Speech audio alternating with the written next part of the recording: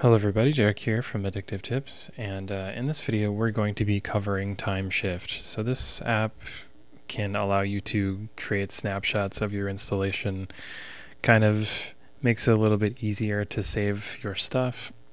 So this is actually a built-in program for Linux Mint, but it turns out that you can use it on pretty much anything. So to get it, you'll need to follow our instructions in the article below. And the reason I say that is because there are a lot of different commands, and once you follow the commands, you can get it installed, and then we can work from there.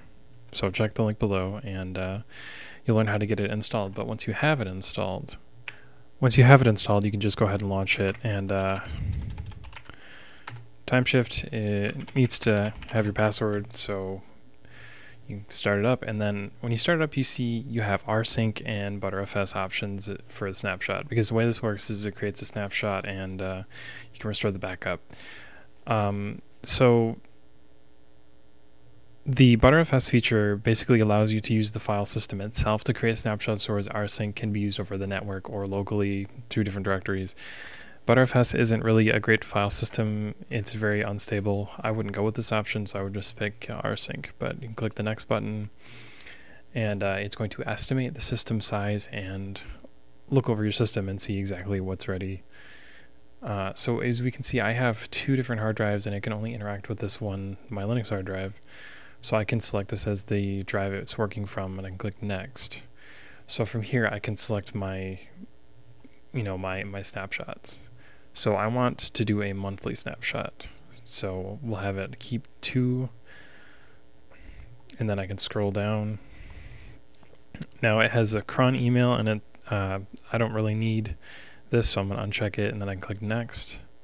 It's going to tell me that scheduled snapshots are enabled, system can be rolled back to a previous date, and you can save snapshots to an external disk if you want. And you can format and reinstall the OS with the disk image, because it will create a snapshot image, and you can fix it up.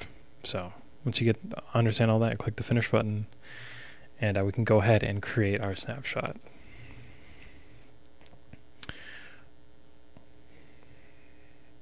So I'm not actually going to snapshot my entire hard drive because this is just a proof of concept. But if you click create, it's going to synchronize, and it's going to create a whole thing. Our entire system setup. I haven't actually set up like a dedicated file system or like a folder for where it should go, so it's just going from the default directories. So our snapshot is finishing up. It's going through and looking for everything in the files that it needs, like I said. And now that it's done, one second here, it's going to look over it, create a log file, and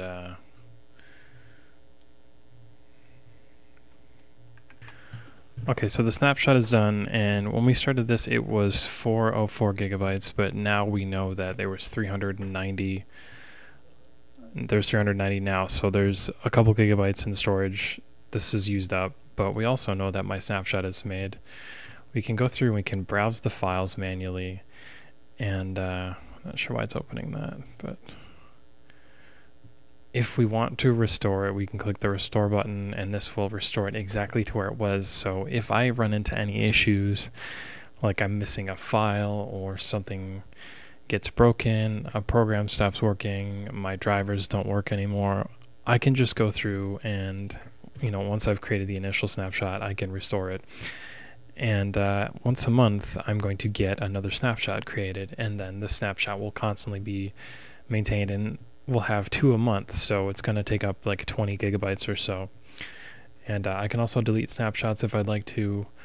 Like I said, you can browse that, you can go through the settings, and you can change the location, the scheduling. So if you only want to have 1 snapshot a month, you can set it to 1, you can set it to 3 or 5. Whatever you'd like. You can snapshot different users, like the root user and the home folder for myself, and libvirt if I wanted to. There are filters and folders you can go through, and we go over all of this in the article below. But for those of you just looking for a quick and easy way to back up your system, I highly recommend Timeshift. It's available on multiple distributions, so please check it out. Anyways, guys, I will see you in the next video.